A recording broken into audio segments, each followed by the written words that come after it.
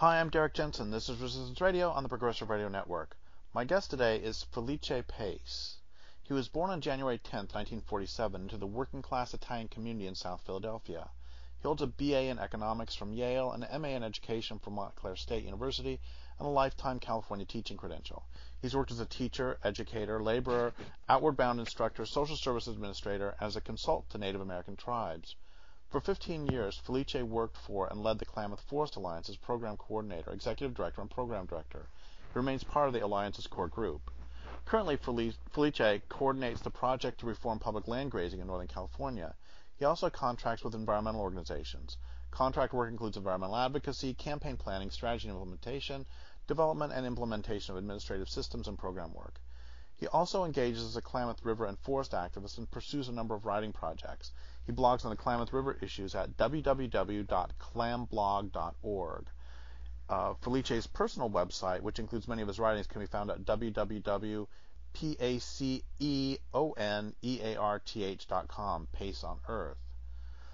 Felice is divorced with 2 adult children. His interests include gardening, nature study, backpacking, and travel. He's lived in northwest California's Klamath River Basin since 1976. He currently resides at Klamath Glen near the mouth of the Klamath River. So first, thank you for your work, and second, thank you for being on the program. Yeah, it's great to be here. So let's talk about the Klamath. And a lot of people outside the region might not know a lot about it, but it has been and is a very important river. So tell me about the Klamath. Tell us about the Klamath.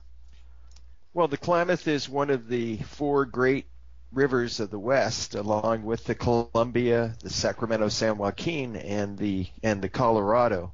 But it's much less known than the other ones, partially because it doesn't have any big cities. But it does cut through the Cascades like the Columbia, and most of our salmon rivers rise on the west side of the Cascades and the Sierra Nevada. So because the Klamath cuts through into the upper basin, which is volcanic, it's naturally has high nutrient loads, and that probably meant it produced more salmon because most of our salmon streams are relatively nutrient poor. But with these big lakes like Upper Klamath Lake and Lower Klamath Lake in the upper basin, these old lakes, we had a lot of nutrients coming in and a lot of salmon production. So, but of course, the canneries decimated the spring run, which was the big run of salmon, and which the tribes, the Klamath River Basin also has several Native American tribes that were not as decimated necessarily as some of the other tribes because they were more isolated, particularly the ones in the lower basin. But the spring salmon run was decimated by the canneries, which came in the early 1900s, and then they started building dams and blocking the spring salmon from the Shasta River Basin, sub-basin, and from the upper basin, and that pretty much wiped out the spring run, which is now a small remnant run, running right now in the Klamath River, however. So the fall run is still one of the better runs, although sometimes, it's affected like all the other salmon runs by climate change, agricultural diversions. The big problem for salmon in this basin is agricultural diversions, which takes about 80% of the summer and fall base flows, which are the low season flows. So that's one of the issues that we're dealing with here, as well as these dams. So let's back up a second. And do you know any quotes or any sort of indicators of the size of the runs pre-conquest? There's one line I know, and this was actually from the 30s, so this is after the canneries had started, that they talked about the river becoming, quote, and it's a big river, the river becoming, quote, black and roiling with fish. There were so many fish in it. So do you know of any other, old-time descriptions? Well, I probably have them in my files, but they don't come to mind right now. Those kind of salmon descriptions, walking on the backs of the salmon and so forth and so on. Those are pretty ubiquitous. We hear about those everywhere, and it's true. These runs were abundant, and there were more fish than the natives could use. And there was an abundance of fish, and that's because the Native Americans had ceremonies that regulated the fisheries. They couldn't start fishing. The tribes in the Klamath River Basin couldn't start fishing for salmon until the spring salmon ceremonies were complete, and the runners went out and told the different villages that they could start fishing. So salmon were regulated through a ceremony in a way that preserved these fantastic runs that were super abundant. So that's the best I can do in terms of telling you some of how the Native Americans were able to regulate these fisheries through their ceremonies. And so one more thing that I've heard about this is I read that prior to conquest, it would be pretty routine for someone to see by the river a grizzly bear about every 15 minutes. Go ahead. Yeah, particularly when the salmon were running, and there were runs. There were some breaks in the runs, but they were pretty much year round. And in the lower elevations and in the meadows and so forth, and along the river, you'd see the grizzly bears. That was a big part of their diet during the times that the fish were running. So you still see black bears going in the fall when the salmon are spawning and dying in the fall. You'll see black bears patrolling the banks regularly, looking for those carcasses, and they carry those nutrients up the hill as well. So the disruption of our runs and the killing off of the grizzly has affected more than just the river and more than just the tribes. It's affected how we spread those ocean nutrients uphill. So who are the salmon who either ran or run on the Klamath? What are the species? Right. We have right now the Chinook is the big species, and there's the spring run of Chinook that we discussed, and the fall run, and those were the most prized fish, both by the Native Americans and still are, and by the white folks. So there's the spring run and the fall run. And there's steelhead, of course, and there were summer runs of steelhead. Still is a summer run up into the New River on the Trinity River that goes up there.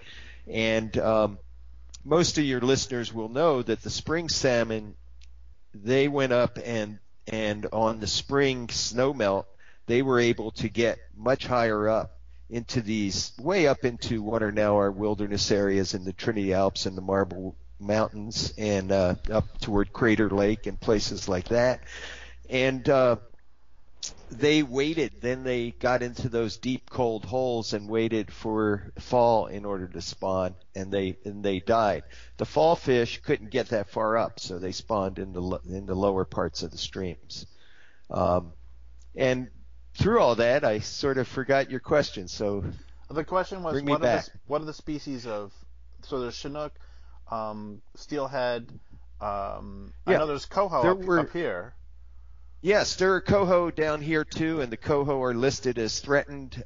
Should probably be listed as endangered because they primarily use the lower gradient streams that are in the Shasta and the Scott Valley that are now agricultural fields.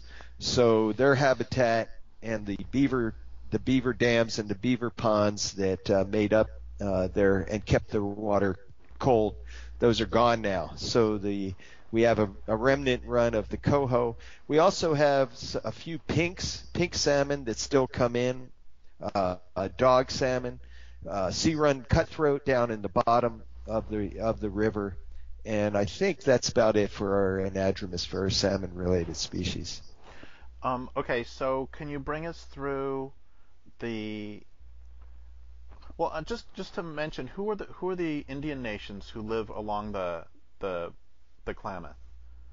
Right. Down at the very mouth and extending about 30 miles up to where the Hoopa Reservation starts is the Yurok tribe's territory, and it extended down the coast to almost to, well, about to Trinidad, just past Trinidad, toward Eureka and Arcata.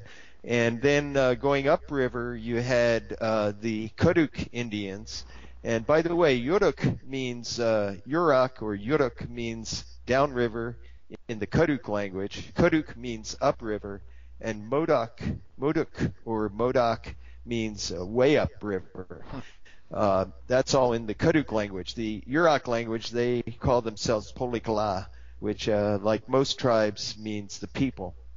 And then on the Trinity, lower Trinity River, you had and still have the Hoopa tribe. Then you had the Shasta Nation, which was in the agricultural valleys where around where I-5 and Mount Shasta now are, the Shasta and the Scott valleys, and because that's where the settlers were, that tribe almost got wiped out. It's not federally recognized now. There's a couple of small groups that are trying to do that. Then you have the Modoc tribe up above, and many people will know about Captain Jack. His Indian name was Kientpus, and he was a leader of the Modoc tribe. They fought what's known as the last Indian War in the USA, where they held off the U.S. Army for several months. And then the Klamath tribe, and some Paiute people up in the far upper basin. The Klamath tribes, what's called the Klamath tribes now, is made up of Modoc, Klamaths, and those Paiutes, Hyuskin band of the Paiute Indians. And we have 5 other recognized tribes in the basin: the Quartz Valley Reservation and the Scott, mostly Kuduk people. The Kuduk tribe, which was only federally recognized in 1979 based on continuing their ceremonies continuously. And then the Hoopa tribe, the Yurok tribe, and the Rezageni Rancheria, a small federal tribe made up of Yurok people that is located within the bounds of the Yurok Reservation. And, for those that may not know much about Indian history, these federal tribes are creations of the federal government as a way of dealing with the people that the Europeans conquered. And I don't know about the people who live down on Klamath. And for listeners, I live about 10 miles north of the Klamath, and this is up in Tolowa territory. I know that the Tolowa, if you believe the Tolowa, they lived here since the beginning of time, and if you believe science, they lived here for at least 12,500 years. And the point is that these were people of the salmon, and they lived here sustainably for, if you believe science, they lived here sustainably for more than 12,000 years, and if you believe them, then they lived here since the beginning of time sustainably. So people relied on salmon for a very, very long time. Right, and it's very much the same for these tribes. In fact, the tribes here on the Klamath are considered to be the southernmost of the Northwest Indian tribes, the salmon tribes of the Northwest, and they all had various ceremonies around the salmon and revered the salmon quite a bit. So the canneries came in. Let's go through a history then of the last 100 years. The canneries came in and started to hammer the salmon, and then the dams went in. Can you talk about the dams for a moment? Well, the dams, they had plans like most rivers. They had plans all the way up and down the rivers, but it was really the sportsmen, the fishermen, who stopped the dam building. But we did have dams beginning in the early 1920s, and then continuing right through to the 1960s. They put in the last dam on the Klamath, which was Iron Gate Dam. It's the lowest dam. It's just a little bit upstream and east of Interstate 5, near where near the Oregon-California border, just south of there. And that dam was put in without fish ladders. Some of the other dams they were a little smaller, they did have fish ladders, and these were hydroelectric dams that were put in. They're not irrigation dams, they're not flood control dams. They play almost no role in flood control, and there's no irrigation water that comes out of them. And at some point, those dams, I can't remember exactly, maybe in the 50s or 60s, they were purchased by what's now Pacific Power, and Pacificor. It's a company owned by Berkshire Hathaway now, which is owned by, what's that guy's name, Derrick? Warren Buffett. Warren Buffett, that's the man. And he's owned these dams for a while, and that's going to come up a little later on. I have a few on. So the dams went in, and when Iron Gate went in, it blocked the salmon and finished off most of the spring run and started affecting the fall run. Of course, at that time during the dam building era, the idea that was perpetrated by the dam builders was that, we'll just put in a hatchery and that will mitigate for the loss of the fisheries above this dam. So we don't have to put in. That's why they didn't put in a fish ladder. They said, we'll just give some money from the power profits to run a fish hatchery, and that's run by the Department of Fish and Game right below Iron Gate. And what's wrong with that?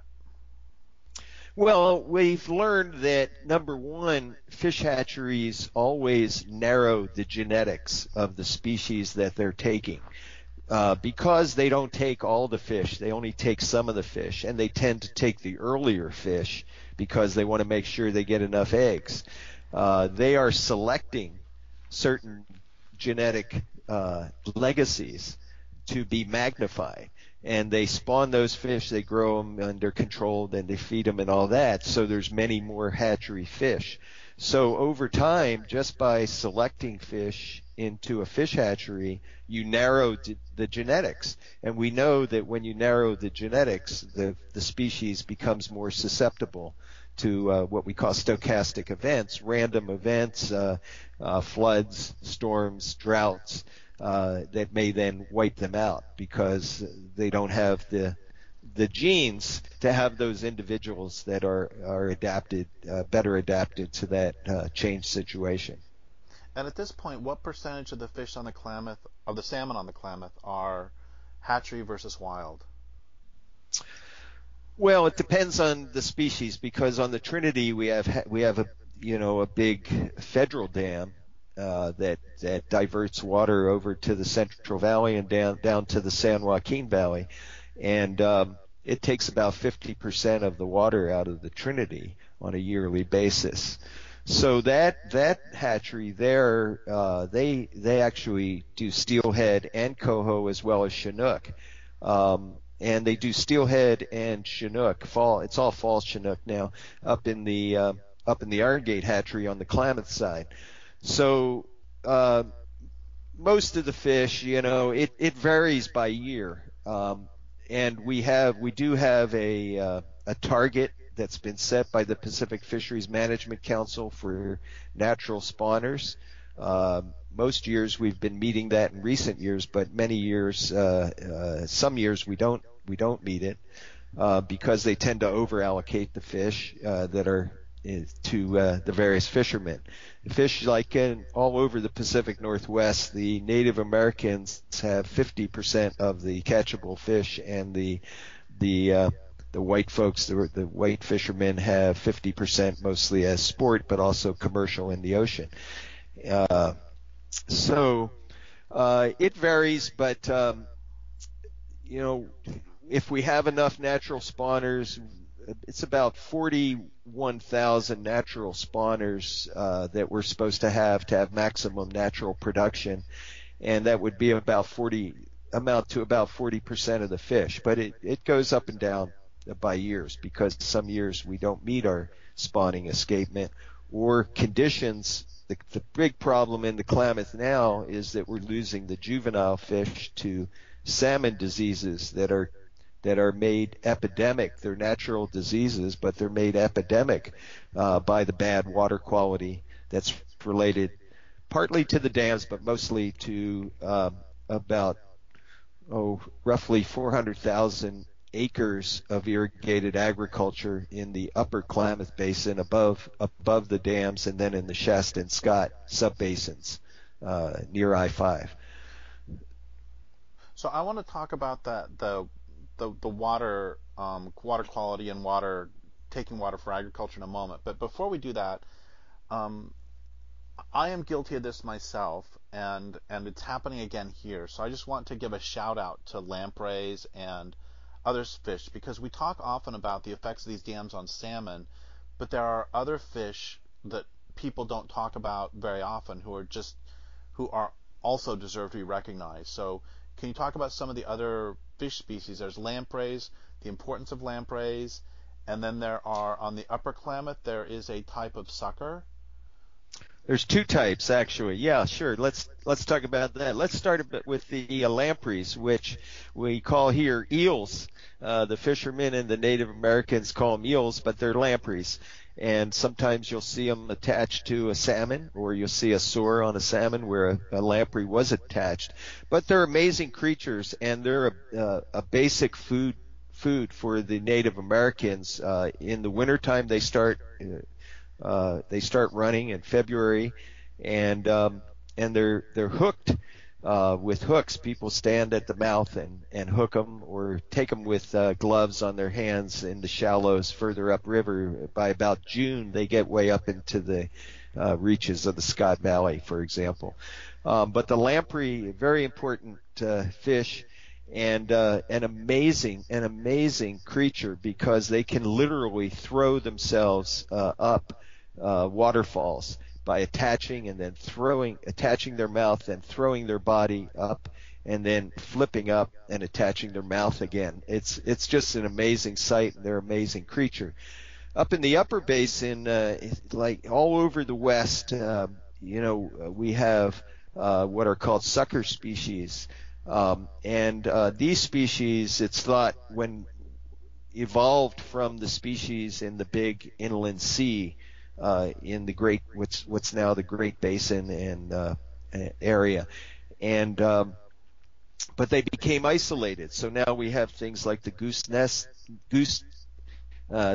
Lake sucker that's only in Goose Lake, and so forth. Many sucker species in the interior West, but in the upper Klamath, we have what in the Klamath language is called Kuptu and Chwam. That's the Lost River and the short-nosed suckers. And these were very important food source and ceremonial fish, just like the salmon, for the people of the upper basin, the Klamaths and the Modocs and the Huskin peoples up there. They utilize the suckers, which get huge. They get as big as salmon in these big interior lakes, and then they run up the rivers to spawn, and that's when the natives would take them both for ceremony and for subsistence. So that's those are the fishes. There were other fishes, like eulachon, candlefish in the estuary and places like that the natives relied on as well. But you're absolutely correct. Most of the attention gets focused on the salmon because of our romance around them, I guess. So let's talk about so the dams went up, and that was another blow to the fish. But then there's also, this is a problem not just in the Klamath, but in rivers all over. I know that in the Colorado River no longer reaches the ocean much of the time. 25% of the rivers in the world no longer reach the ocean. The Rio Grande no longer reaches the ocean oftentimes. We could go through a whole long list, and the Klamath at least reaches the ocean, but and I also want to say about the Colorado that 110% of the water in the Colorado is allocated to be taken out, 110%, and they're building more pipelines to take more out. So with the Klamath also, you said, it's horrifying to me that you said, what was it, 50% of the Trinity is sent south? Yes. And there was the famous statement, basically the famous, I don't remember the exact words, but basically the ruling back in, what was it, 2002 or 2003, that fish don't actually need water. If you remember the whole controversy over that, I may be overstating, but so can you talk about the water removal from the Klamath Basin? Sure. And first, this is true of every river in the West. 70 to 90% of what we call the base flow, which is the dry season flow, the late summer and fall flow that the fall runs depend on, are taken and by agriculture. Oh, It's wait, the big water. I Yeah, want to say one go more ahead. thing, which is just a couple days ago, last week, and the point is not to bash Trump as Trump, but just say he's a mainstream politician saying this. He actually said in California that water that reaches the ocean in a river is wasted. Yeah, Anyways, sorry, go ahead. that's common for agricultural people. So he heard that from some ag guys, and he's repeated it. They consider any water that flows to the ocean to be wasted, and they don't care about fish too much. Most of these big growers, but it's true of every river in the West. The other thing that's true is in the 1950s and 60s, when the states were fighting over the water in the West, they did river compacts, and they got the feds and the federal government and the states got together, and they divided the water of these rivers. And they noted at that time that there were any number of tribal claims, federal and treaty rights and federal reserved right claims that went with the reservations that could come had not been asserted, but could be asserted by tribes and likely would be. But they put those aside, those potential or what they call paper water rights of the tribes, to the side, and they said, well, we're not going to deal with that. We're just going to divide the water above themselves. So that's why we have seen since the 1980s over 30 water settlements in the West that have been ratified by Congress. And these are involving tribes and involving tribal water rights. And that's the water deal on the Klamath is one of those that was trying to get through Congress but hasn't made it. There's 30 to 60 more of these. And I've looked at maybe 10, 15 of them in depth. And they're very problematic because basically in the 1980s, the Native American Rights Fund out of Colorado, a nonprofit Native organization, but not tribal, and the Western Governors Association went to the feds and they said, look, all these tribal claims are starting to come in. It's going to cause all this conflict because the tribes have the priority date of when the treaty was made or when the reservation was founded, and that gives them, in many cases, the most senior water rights in the basin. But they're going to be taking the water once they assert these rights from white agricultural people, mainly white folks, some Mexican heritage type people, and even Indians that farm, but primarily the farmers, the ag community is white Europeans, and they have the water, but if these tribes bring in these rights, they're going to have the water, and that's going to cause a lot of conflict. So they convinced the feds that they should fund these settlements and push these settlements, and basically what I see is that the settlements, most of them, some tribes have done better than others in these negotiations, but the tribes are basically dependent on the federal government, and so what the federal government has tended to do is to offer them money in exchange for water rights, giving up their water rights, or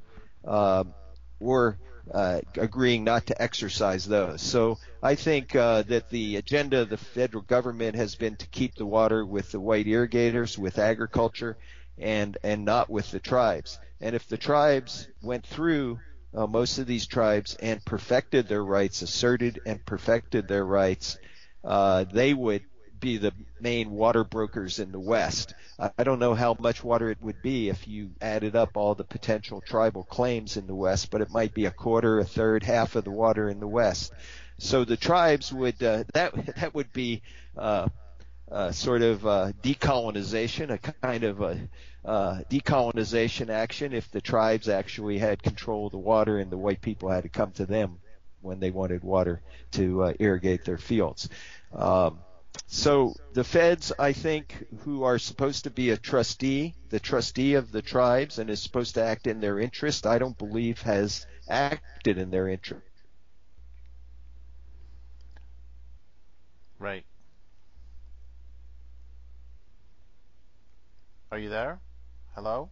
The agenda of the feds has been to keep the water with those federal irrigation projects, and that's what's happened in the Klamath so far.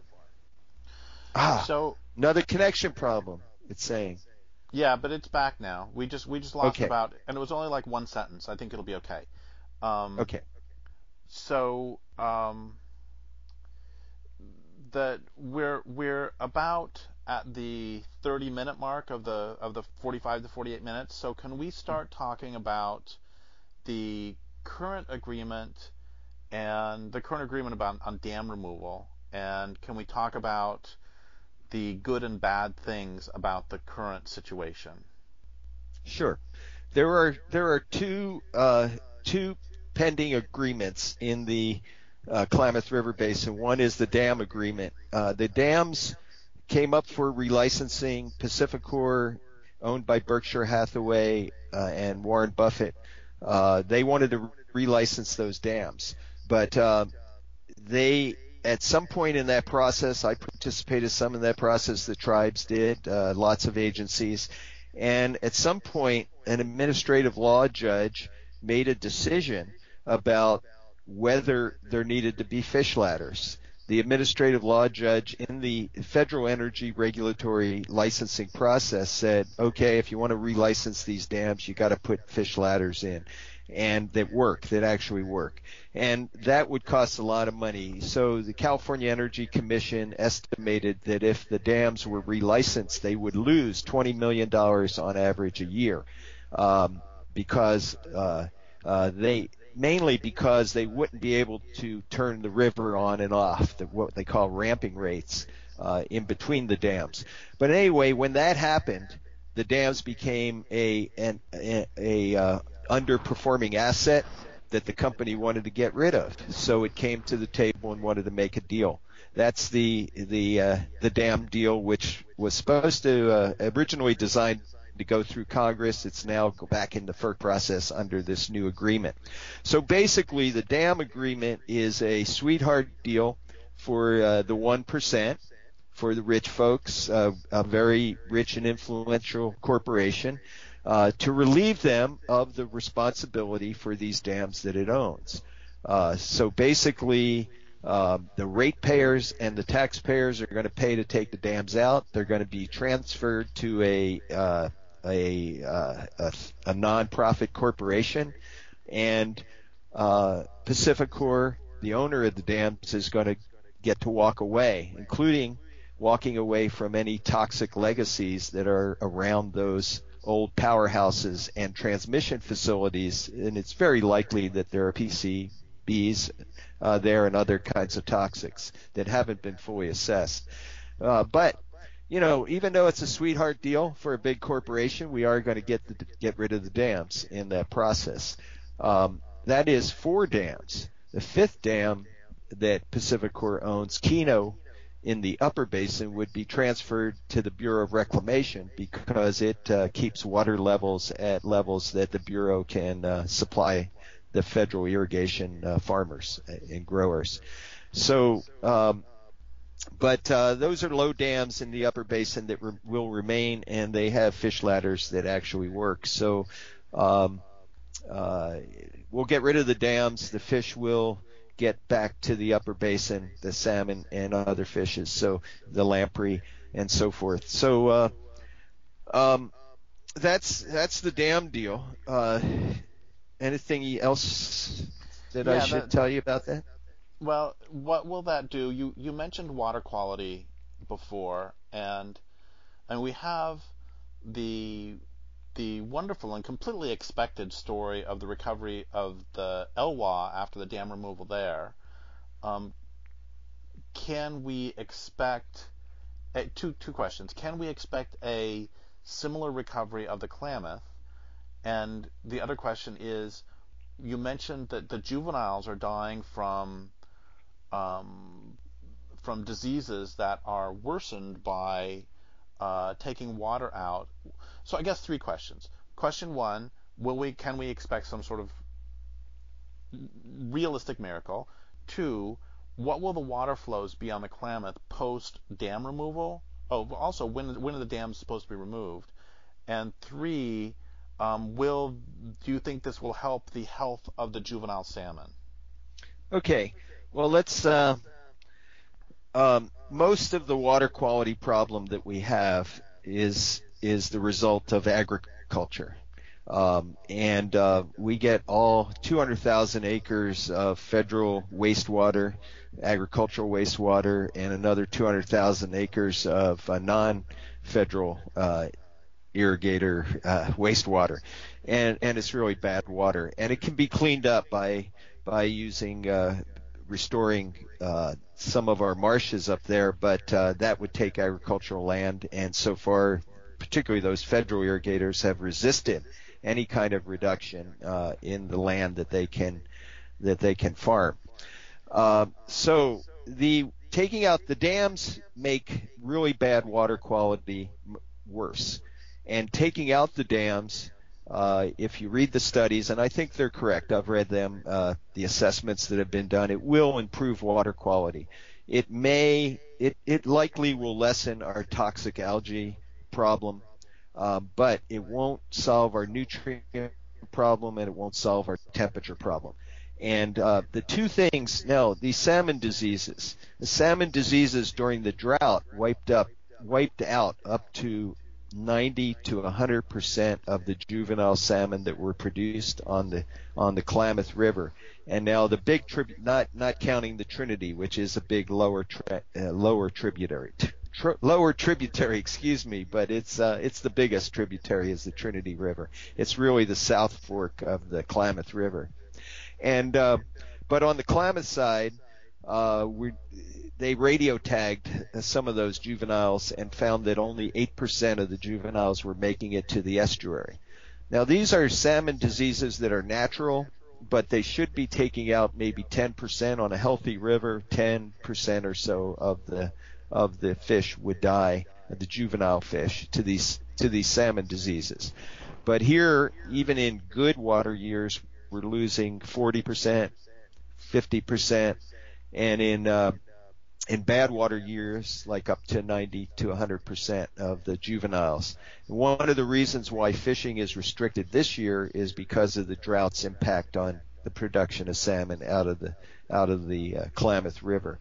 Now, taking out the dams should help a little bit, but again, until we deal with this agricultural wastewater, which we're trying to get the North Coast Water Quality Control Board to deal with, but it's very difficult, and Oregon Department of Environmental Quality.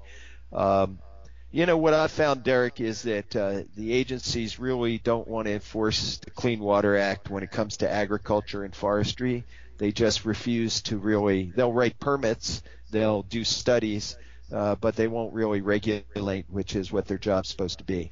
So until we start to deal with agricultural wastewater in this country, it's what's polluting now, what the big problem in most of our watersheds, most of our river systems all over the country and really all over the world, and we're not dealing with it. So let's see. The dams are slated to come out in 2020. Flows, taking out the dam will not affect flows one bit. The flows are controlled by the Bureau of Reclamation in the upper basin. They're not controlled by the dams. The dams don't use any water. They don't divert any water. So our poor flows will continue, and that gets to the second deal, which I hope we're going to get to talk about, which is the water deal that's being renegotiated. So as far as the health of the fish, it shouldn't be as bad, but it's still going to be bad until we deal with. And what the scientists are telling us is that the two issues that they think can affect, that do and affect the rate of disease of these diseases and whether they're epidemic are number one, flows. So higher flows can flush some of the disease organisms. There's a co-host, a polychaete worm in the gravels, that if we get high flows, it flushes some of those disease organisms out and lowers the disease rates. And then water temperature. We need to lower the water temperature. Taking out the dams will help marginally with that, but again, most of our agriculture, they don't protect their streams. They don't shade their streams. They farm right down to the streams, and nobody is challenging them on that, or the agencies that are supposed to give us clean water aren't giving it to us. So we're not meeting water quality standards for temperature, nutrients, and several other things, dissolved oxygen. So I think that answers that set of questions. So let's talk about we have about 10 minutes left. Good. Let's talk about the water deal, because Yes. Everything you're saying so far is breaking my heart. Because for once it's like, yay, dams are going to come out, something's going to go the right direction, and it's not really going to help as much as we had hoped. So, and I recognize the difference between this and the Elwha, in that the Elwha, the upper river, is not an agricultural territory. No, it's actually an Olympic national park, and that's why those fish were able to recover so quickly. Exactly. So let's talk about the water deal. Okay, so the water deal basically is going to be renegotiated, and that's a really good thing. If you look at, and your readers were to look at Clamblog and some of the analysis in there, the whole reason I started it was to get information out about these deals that were being negotiated behind closed doors. And now they're going to go in behind closed doors again and renegotiate the water deal. But I think, hopefully the tribes will be stronger and will insist that we get enough water down the Klamath River. What we have, Derrick, is a situation like we have in almost every western river basin where the water has been overallocated. I referred to when they divided up the water that they said, well, later for the Indians, we're just not going to deal with that. Well, now as the natives come in and as studies of flows come in, and in order to we're overallocated, so we have to reduce the amount of agriculture. We got to come down, maybe 20% less agriculture, and we've already had projects to $50 million in the 2008 Farm Bill to increase agricultural water efficiency, and didn't produce one drop more water into the river, but it helped the farmers out quite a bit. But it's another story we don't have time for. So basically, the tribes and the fishing groups that are in there in these negotiations, including Pacific Coast Federation of Fishermen's Association, Trout Unlimited, California Trout, they need to insist that the river gets enough water. What we need in that water deal is, number one, we need a basin-wide flow assessment, and in the interim, we need some flows that are going to lower this disease situation. We have some partial flow studies, and we know that we need more water, particularly in the late summer and fall, but especially in terms of this disease situation, we need the spring flows. They want to hold all the spring flows in the upper basin in Upper Klamath Lake, because that maximizes the amount of irrigation they can do. But we need spring flows, and the tribes have got to go in there and insist upon that. And thank goodness for the Hoopa tribe. They've been very strong in all this, and they've recently filed a 60-day notice to sue over the Endangered Species Act because the coho, which are listed, are not getting taken care of, and the Klamath Irrigation Project, the federal irrigation project, is killing the coho and wiping them out. So that's that deal in a nutshell. You can maybe help by asking another question. Well, is there a question you have in mind that No, you want me to oh, ask? no, I was just, I had run out, but they're, Okay. you know, So what do you think the chances are of of something good coming out of a water deal, with given the strength of the hoopah and of whatever other nations are being strong too? well, I think the chances are good. They're definitely better than they were. Number one, because the people know a little bit more now. All these secret negotiations, none of these tribes, really told their people what was in it. The Klamath tribes up in the Upper Basin, they had elections to ratify the water deals when they were made.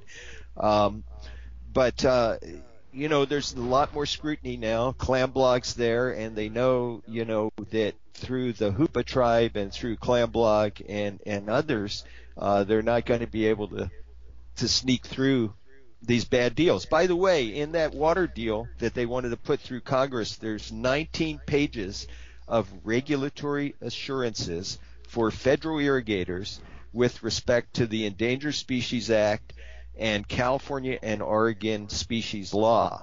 Basically, that if that deal had gone through Congress, the Endangered Species Act and the California laws and the Oregon laws dealing with wildlife would not apply to the federal irrigators. They wanted it to apply to everybody else except them. They want to be insulated, both in that deal they were insulated as well from the tribal rights. So thank goodness that didn't make it through Congress. But now they're going to be renegotiated. These deals never go away. Derek, I think when historians look back at these water deals, and as I mentioned before, 30 of them have already gone through Congress.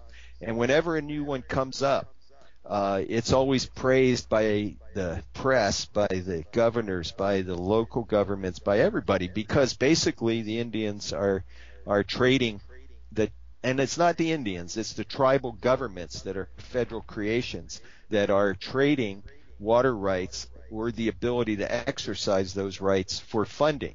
And often it's funding for things like one of the Navajo deals, a pipeline to two towns that never had running water, where people had to haul water. For the Nez Perce, jobs at the federal hatchery and some new sewage systems for two of their towns. So these cash-strapped tribes that are federal tribes that are dependent on the federal government, I mean, they're being offered things like restoration. Restoration is being promoted by the federal government, and funding for restoration as an alternative to water. As if we could have, it's okay that we dewater these rivers or, decimate the flows because, and have this bad water quality because we're going to fund the tribes and other groups to do some restoration that's going to make it all good. That's pie in the sky, and it's a road to extinction. So I think historians are going to look back at these tribal water deals and this era of water rights settlements as the second big ripoff of our tribes. First, they came in, the Europeans, the conquerors, our ancestors, and they took the land and they attempted to exterminate the people. They had extermination campaigns in Northern California from the 1860s to the 1890s. Men, women, and children burning the villages and killing the people. And now they've come back to take the water. So this is the continuation, in my view, of colonialism and the tribes, these tribal governments, creations of the federal government, have been selling out their tribes. Now, not every one of these agreements, the Crow tribe, some of the tribes have done pretty good. In my opinion, anyway, the Crow tribe is an example. The Utes, some of the Utes, the Southern Utes, have really hung tough and negotiated strong. And down on the Navajos now, you got the activists, the native activists in DNA Care and other activists who are keeping that tribe in line. So I think things are beginning to change a little bit, but the historians are not going to look kindly on this period. No, when you first mentioned it, it seemed that we just changed one word. I mean, Red Cloud had this great line about, they made us many promises, more than I can remember, and they only kept but one. They promised that they would take our land, and they did it. And Yeah. I was thinking, just change one word, and that still is true. They promised they would take our water, and they did it. So we have like 1 minute left. So first, what can people who A, live in the Klamath Basin, or B, don't, what can they do to help? And then I guess that's my last question. Well, the people that live here, we need to keep our governments in line. Whether it's the tribal governments, any government needs oversight, and so we need to keep an eye on these government officials, and we need to push that these negotiations not be private. And if folks want to check out Clamblog, that's a place. It's Clamblog at blogspot.com, actually, but that's a place where you can get information about what's going on, the Hoopa tribe, others. But the main thing is for the people in the basin to be involved and to insist that these things not be secret, that the negotiations, they should really be out in the open. This is a people's river. It belongs to all of us. The water belongs to all of us, and especially to the native people. So that's what we should be pushing for. Sunlight is the best thing, and just keep an eye on the governments, keep them honest. Well, thank you so much. I would like to thank listeners for listening. My guest today has been Felice Pace. This is Derrick Jensen for Resistance Radio on the Progressive Radio Network.